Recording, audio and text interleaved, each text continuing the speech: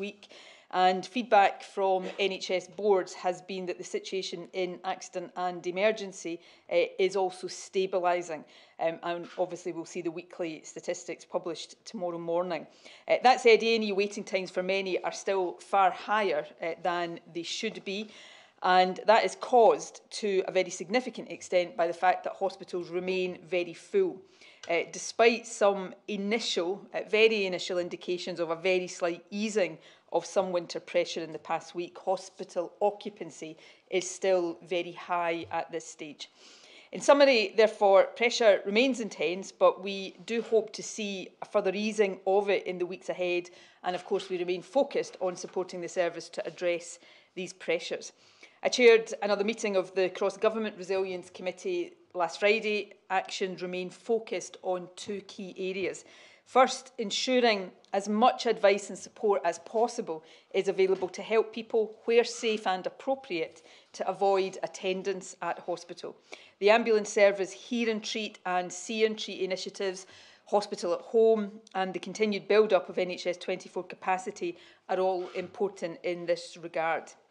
And second, ensuring timely discharge from hospital of patients generally, but in particular tackling delayed discharges. The Health Secretary's announcement last week of additional funding for health and care partnerships to secure available beds in care homes is important in that regard. Of course, the use of care beds on an interim basis is not new. There are already around 600 beds being used for this purpose, but this additional funding will help create even more capacity.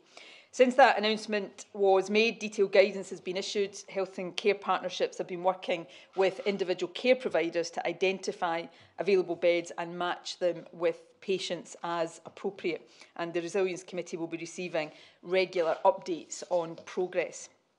In addition to securing additional care home capacity, I can confirm that health boards are being asked to review before the end of January all discharge plans in acute and community hospitals to identify any patients who should be discharged more quickly and help resolve any issues that might be preventing their discharge from hospital. I also indicated last week that guidance was being issued giving health boards the flexibility during this period of intense pressure to take action they consider necessary and appropriate to protect critical and life-saving care. At present, 3 health boards, NHS Borders, NHS Ayrshire and Arran and NHS Greater Glasgow and Clyde, have temporarily paused non-urgent elective procedures in order to prioritise more urgent treatment for those who need it. Now, pausing non-urgent electives, while sometimes, as is obvious, necessary for a short period, nevertheless lengthens waiting times for patients. So I can confirm that the Government is currently working with the Golden Jubilee and with other health boards to make additional capacity available for elective operations over the weeks to come to minimise the knock-on pressure on waiting times. That will include weekday and weekend capacity and support specialties such as ophthalmology, orthopaedics and general surgery. Now, the final development since last week that is, I think, worth briefly mentioning relates to NHS pay negotiations. I'm very pleased to say that as a result of further discussions between the Health Secretary and health trade unions last week, the prospect of any immediate strike action in NHS Scotland has been removed. It is hard to overstate the importance of that. I don't want NHS staff to feel the need to strike at any time, but the impact on patients and indeed on staff in this period of acute pressure would have been especially difficult. I want to thank health trade unions for agreeing to move forward quickly now to discussion and I hope early agreement of next year's pay deal. Lastly, let me just round off with an appeal to the public. For those eligible, please get your flu and COVID vaccines if you haven't already. To everyone, to help reduce the risk of getting and spreading infection, please remember, as we all learned during the toughest times of the pandemic, the importance of hand washing and good ventilation. And please consider wearing a face covering on public transport or in indoor public places, including healthcare settings like GP waiting rooms or hospitals. So with these relatively brief comments, I will now move straight to questions. And of course, the Health Secretary and the Chief Medical Officer will take questions too. So I will go firstly to Colin Mackay from STV. First Minister, I've got two quick questions for you. One is from the Scottish Conservatives, who are complaining that patients are having to wait years for diagnostic tests, sometimes up to 3 or 4 years. Is the current crisis going to exacerbate that and make them wait even longer? And a second one, which is really just for you, of the two options that came from your National Executive at the weekend, which do you support? On that first question, my views were set out in June, so I think you know the answer to that question, but it's important, given the importance and the magnitude of this decision for the SNP and by extension for the country, that our special conference in March gets the opportunity to look at the options put forward on Saturday, but also any other options that might be submitted by way of amendments, and come to a collective decision. And I look forward to these discussions both in the run-up to and at the special conference in March. On the question about the Health Service, if I can now turn as quickly as I can to that, and I'll ask the Health Secretary to say something about the investment and work that has already been underway and continues to be taken forward to increase diagnostic capacity. As I said in my statement, any work to pause non-urgent elective care, of course, has an impact on waiting times, but we are working very hard to minimise that and to ensure catch-up as part of the overall recovery from COVID work that is being undertaken in the NHS. In terms of some of what is in the media today, I should say I'm not intending at all to minimise the impact on a patient who's been waiting an excessive period of time, but sometimes these cases that are cited about very excessive waits, I can't go into the detail of them, obviously because of patient confidentiality, but often with some of these cases there will be more complexity to these cases than perhaps is presented. But that said, there is no doubt waiting times across different procedures in the NHS right now are longer than we want them to be, which is why we are working in the various ways we talk about to reduce these. Specifically on diagnostics, I'll ask Hamza to say a word about the work that is underway. Yeah, thanks, First Minister. I'm happy to do so. So clearly we're working to invest in as much capacity as we possibly can, and particularly as we begin to see some easing, slight easing of those pressures. If that continues over the weeks and the months to come, that's where significant investment will go. So as an example,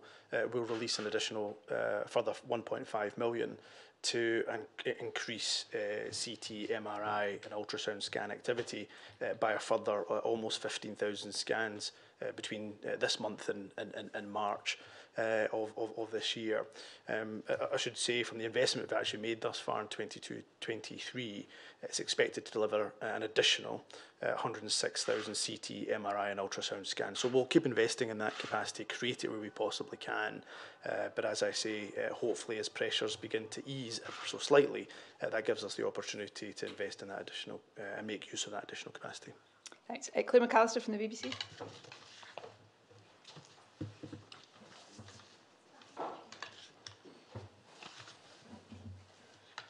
First Minister, you talked about empowering health boards to make decisions at local level, and the 3 health boards that paused elective, and the majority of health boards we spoke to are taking some type of emergency measures.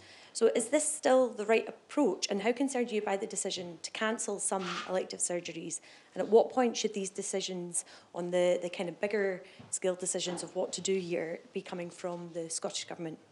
Yes, I do think it's the right approach, and I think, as you all know from listening to me over many months, day in and day out, standing at this podium, the government doesn't hesitate to step in and take really tough decisions around healthcare, both the delivery of healthcare through the NHS, but wider public health interventions if we think that is necessary. But right now it is important to empower local health boards, because while they are all dealing with intense pressure, that will be manifesting itself in different ways in different parts of the country at times, and obviously no 2 health boards are exactly the same in terms of the makeup of the areas they cover. If we were to step in right now and, for example,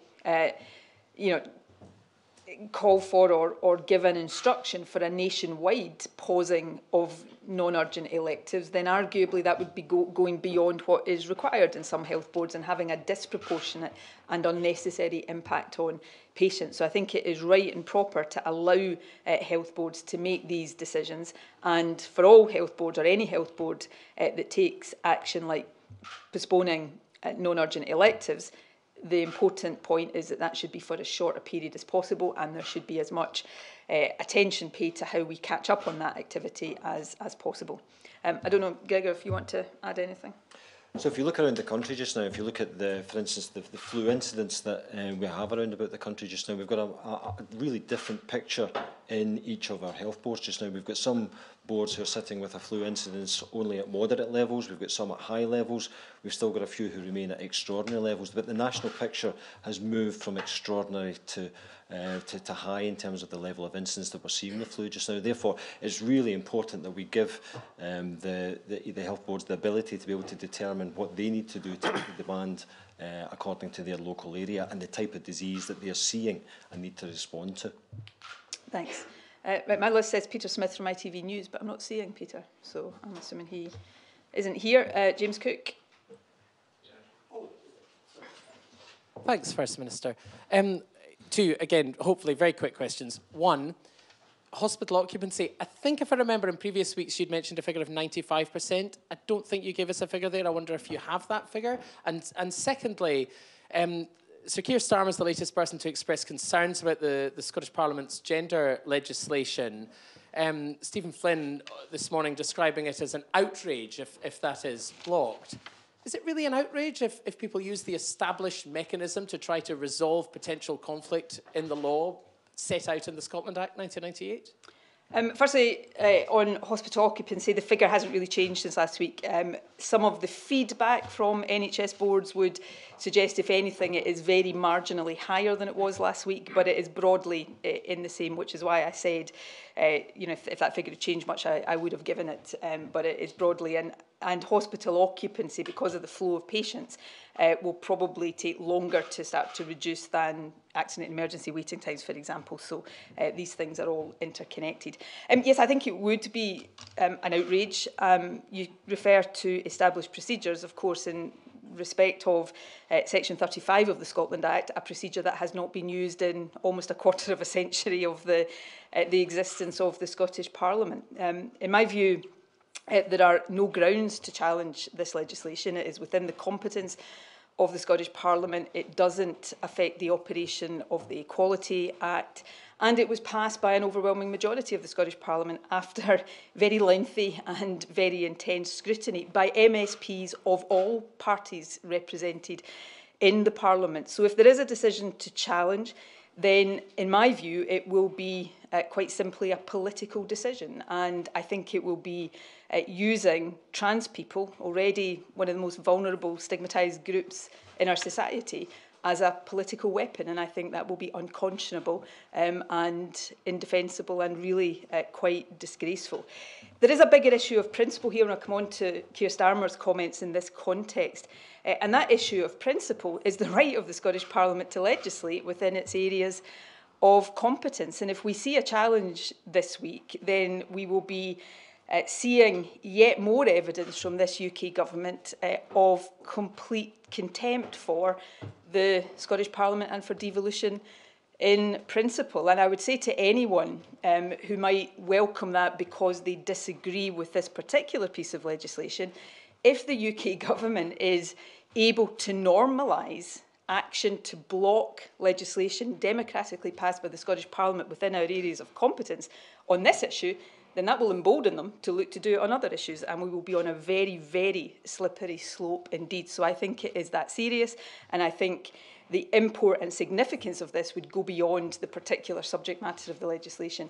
Finally, on this issue on Keir Starmer, I start to wonder, and I suspect I'm not the only one who starts to wonder, if there is anything Keir Starmer is willing to stand up and be counted on in the face of Tory attacks. I don't think the UK needs a pay limitation of this Tory government. It needs an alternative to this Tory government. But on this particular issue, of course, this is legislation that was scrutinised and voted for by Keir Starmer's own party in the Scottish Parliament. So he'd be showing, if he backed any move by the government to block this, he'd be showing utter contempt for his own Scottish party as well as the Scottish Parliament. So we'll see what happens this week, but there is no justification whatsoever for the action that is being talked about. Alan Smith from Bauer. Thank you, First Minister. Looking at the pressure on pharmacies, community pharmacies at the moment, we've been speaking with the Whithorn pharmacy in Dumfries and Galloway, which is issuing a plea for more GPs to be deployed to the area because it says it's carried out a month's worth of pharmacy first appointments in the space of a week just due to the lack of GPs that there are in the area. They say the pressure is unsustainable right now.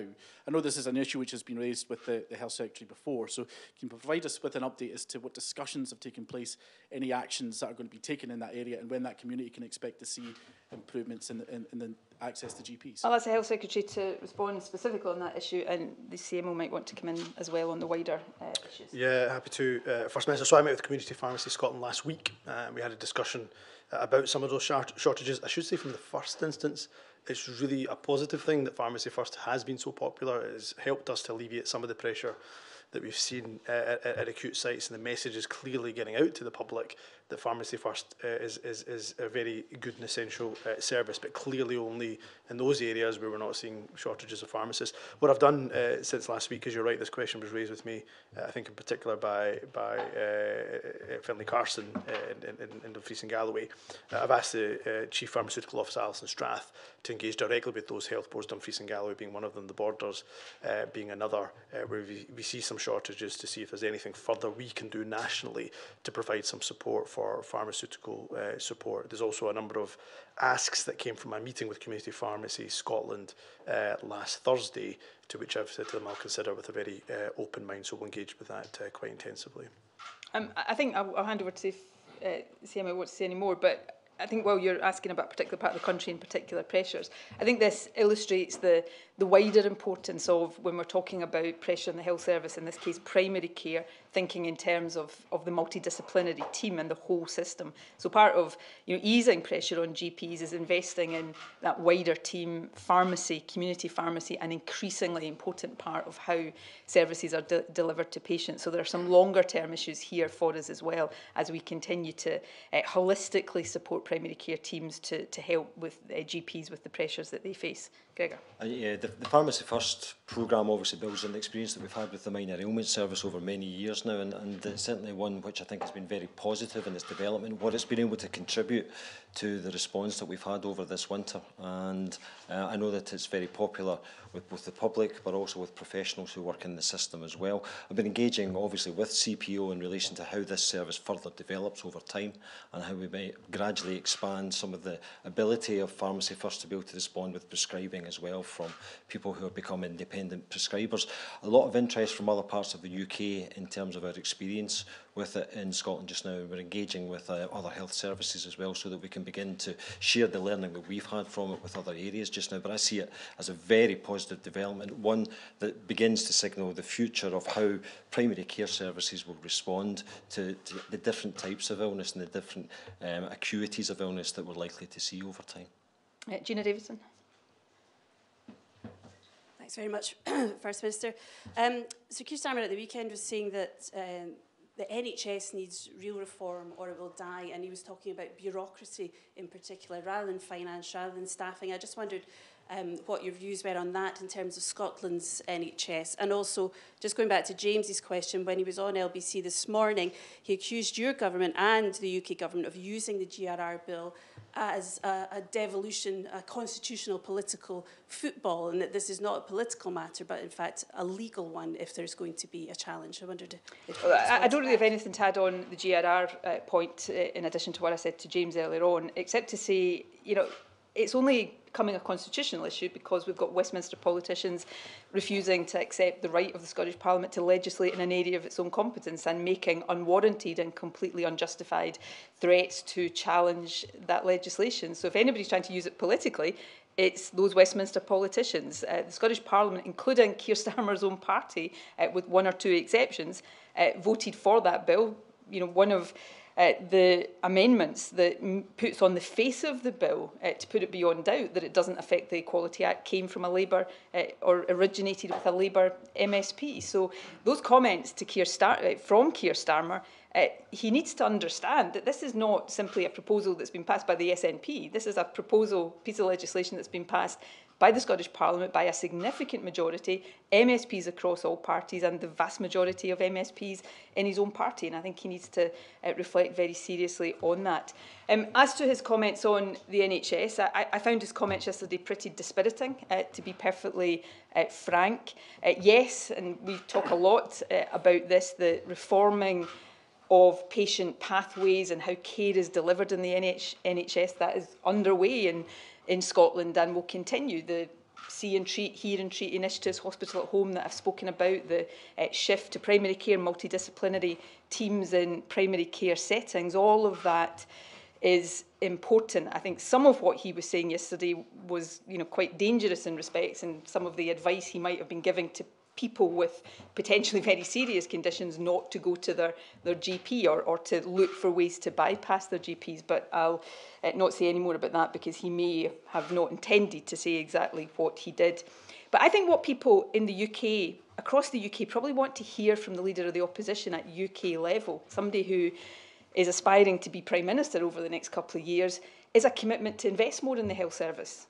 Would be a commitment to reverse Brexit so that some of the recruitment challenges that are being exacerbated by the loss of freedom of movement can be overcome. We're investing to the maximum that we can in NHS Scotland. We're asking those who earn most to pay a bit more tax using our income tax powers.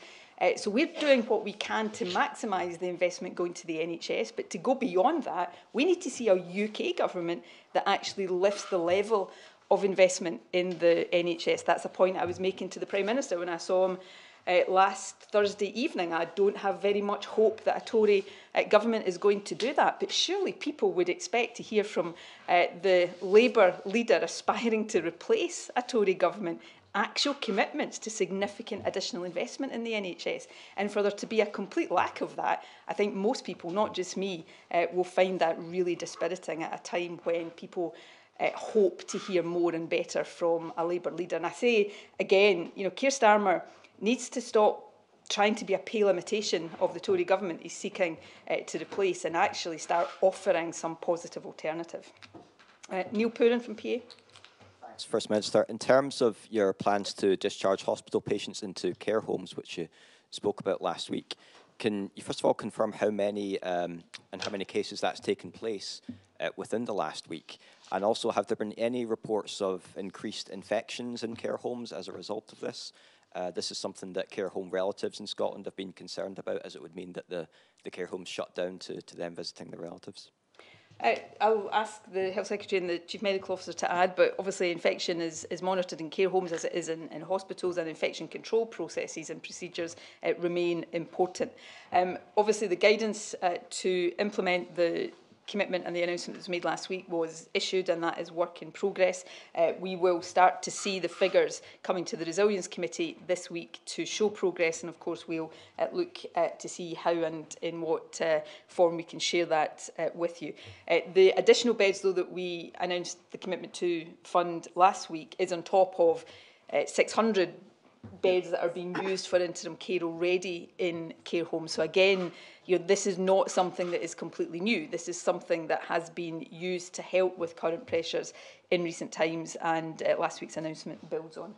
Yeah, thanks so much. Very little to add to that. I just think it's just worth reiterating the point that I made last week that, of course, those numbers of delayed discharges are not a static number. People are constantly coming in and out of the system and being discharged, and the vast majority, over 95%, being discharged actually on time. So we have really well-established procedures when it comes to discharge into a care home, whether that's an interim place, of which the First Minister's right, there's already 600 beds being used, or of course whether that's on a permanent basis. So we have really good infection prevention control measures in place.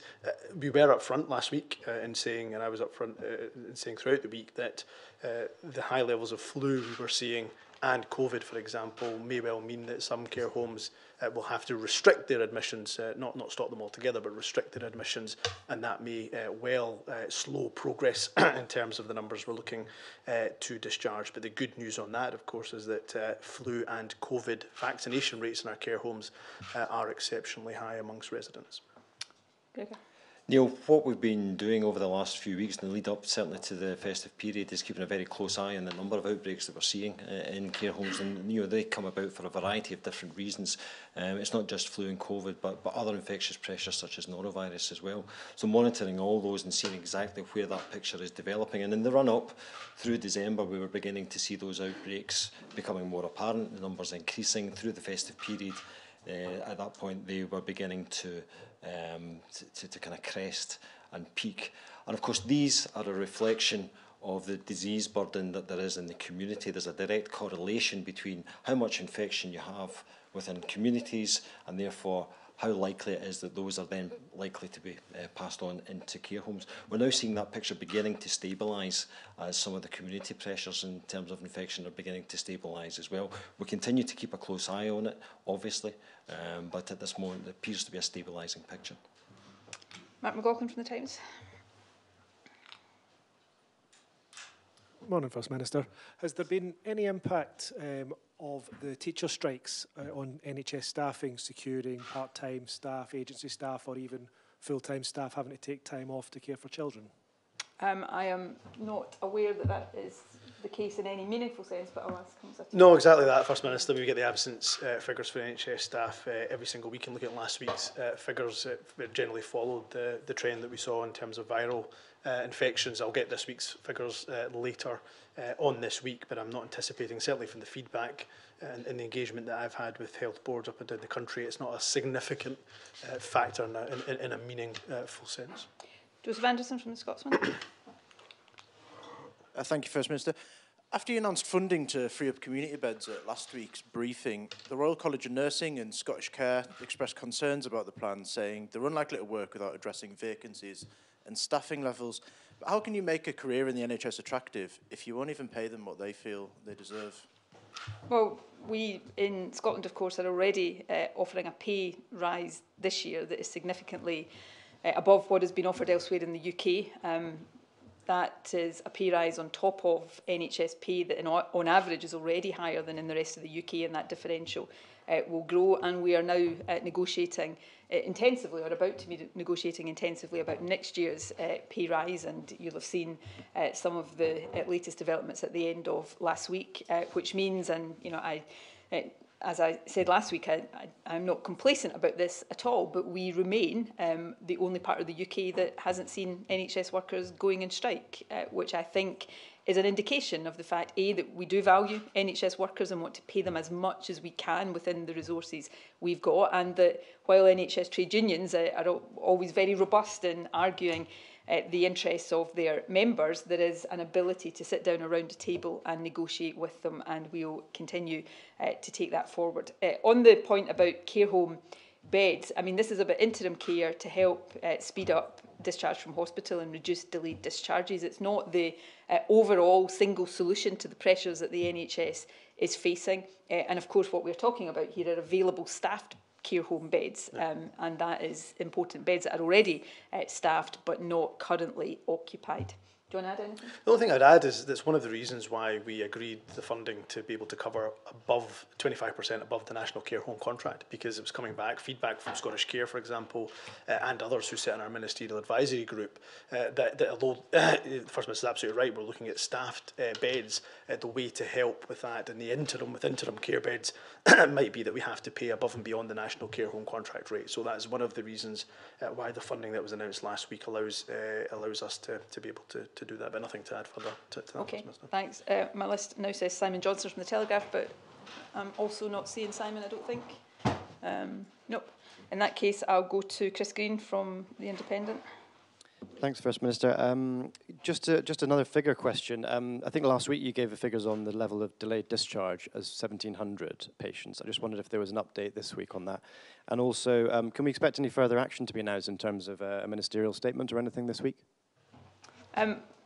Firstly, on delayed discharge, I mean, obviously we publish official statistics periodically on delayed discharge, so what I'm citing right now is management figures, and remember, it's a really obvious point, but I think it is one that is always worth pointing out, that the delayed discharge figure is not a static figure. It reflects admissions and discharges, so the figure is probably broadly, I think at the moment, similar to what it was last week, but of course we continue to try to get it down to speed up the discharge of those who are technically defined as delayed discharges, but the initiative I spoke about in my opening remarks of asking all health boards to review all discharge plans right now to see if we can ensure that even people who are perhaps not meeting the definition of a delayed discharge but might have a barrier to their discharge, that work has been done to reduce that as well.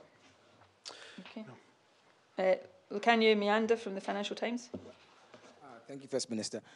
If I may go back on the gender reform bill, I just want to check, in the event that the UK government does act to block it, what would your options be? How will you react? What will you actually do about it? And then secondly, I'm just wondering, is the fact that you're having these press conferences, is it a sign that politically, like you have some evidence that maybe the negative headlines about the NHS are hurting the SNP? On the last point, no, and you can read polling evidence as well as I can, so I'm not in receipt of any information that you don't already have. I'm trying to be accessible to the media. If we weren't, no doubt we'd be getting questions about why not. So I think on these kind of things, it's damned if you do, damned if you don't. So I, as I did during the pandemic, try to be open to your questions and to your scrutiny, and I think it's an important thing to do. On the GRR point, I'm not going to repeat everything I've already said there, but we will vigorously defend the legislation. Depending on if there is a challenge, and I hope there won't be, but the indications would suggest that that may be what we are looking at. It will depend what route to that the UK government takes. If it's a Section 33 challenge, then that will go to the Supreme Court, as I understand it, and we will defend the bill in the Supreme Court. If it's a Section 35 challenge, that would require, I think, the Scottish Government to judicially review that decision. But these are technicalities. What I can say in general is that we will absolutely, robustly and rigorously, and with a very, very, very high degree of confidence, defend the legislation. Kate Foster from the Daily Mail. Minister, given the pressures on A&E in hospitals just now, if there was to be a major incident in Scotland, such as a bus crash or a train crash, would A&E departments in hospitals be able to respond to that and give the appropriate care to patients? What are the contingency measures for that? Yes, they would, and we have a high degree of confidence in our NHS to respond to major incidents, and that is demonstrated on the sad occasions when we have major incidents. All health boards will have contingency plans in place for a variety of eventualities. Rachel Watson from The Sun. Thank you, First Minister. I just want to ask about school strikes again. We know following lockdown about the concerns around mental health, education and social skills of children, the concerns that are around there. Education has now been disrupted again by the strikes. Are you concerned about the impact this is having on children?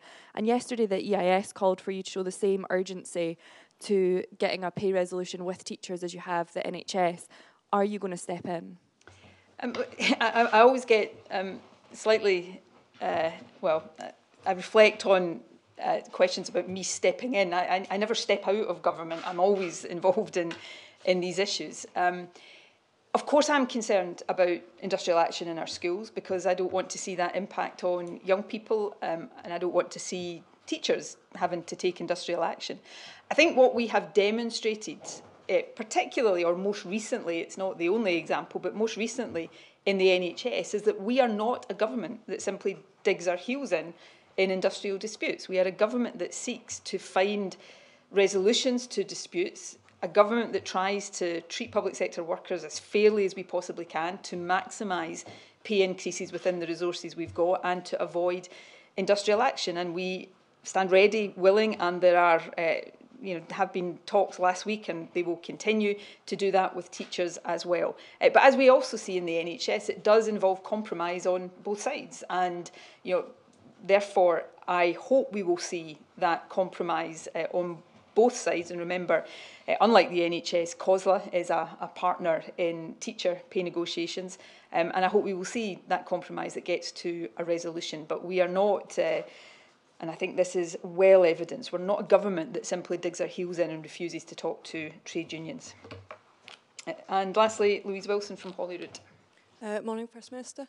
I just want to ask quickly on the legislation that the UK government are putting through about strikes and minimum service levels. You've already said that you're against that legislation. I was wondering if you would refuse to cooperate on enforcement of that, much like you did with the trade union bill in 2015-16, if that were to pass. We will certainly not be a willing implementer of any trade union legislation of that nature. I had a discussion with the Prime Minister about this last Thursday when I saw him.